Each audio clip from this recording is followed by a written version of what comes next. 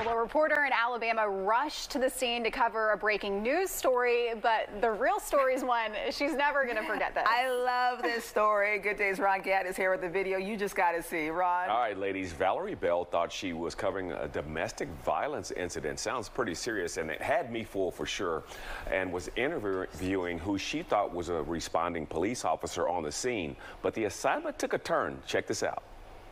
So do you mind if I take some notes? Sure, yeah. Okay. But before you take some notes, I think you'll like to see one thing right behind you. Yes, sir. It's really important. Oh, my God. I hope I can spend forever with you. Will you marry me? Yeah, you see, there was police cars. There's a fire engine back there in the background with the lights going. As she turned around to find her boyfriend down on one knee with a ring, proposing to her. And the real story, of course, was that surprise proposal. And as you heard, Bell did say yes. Of course she did.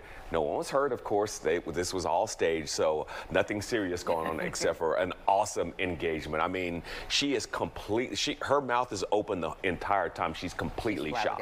Yeah, she had no clue. Wow. No, she didn't. She was so ready for that interview. She was just like, okay, yes, sir, blah, blah, blah. What happened? I know. And she did the entire interview, and when they were like serious too. They had answers to the questions, and then it was great. She really did think, yeah, she thought something really serious happened here, but he ended up getting out of the back of one of those police cruisers and went around the back and then kind of just snuck up behind her and got down on one knee. So they did this. I mean, when they planned this, they did a tremendous job planning it. Really good job. Yeah. Oh, I'm so glad she said yes. Yes, congratulations to them both. Could have gone all the way left. And I'm glad it wasn't anything serious either, for sure. Oh, man. All right, Ron, thank you.